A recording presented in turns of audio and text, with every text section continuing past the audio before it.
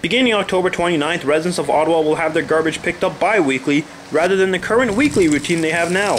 The city says this would maximize recycling and lower the amount of garbage produced.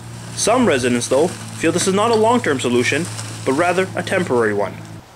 The city council is not really addressing the big problem here, and the problem is that the landfill is nearing its capacity.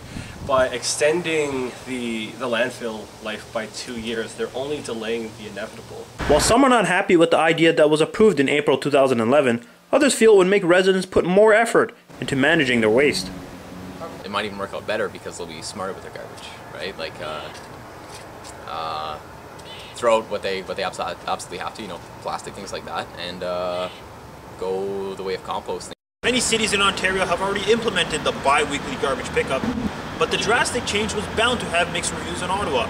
Even with the expected amount of tax dollars that will be saved, many residents feel it's an essential service that should not be compromised.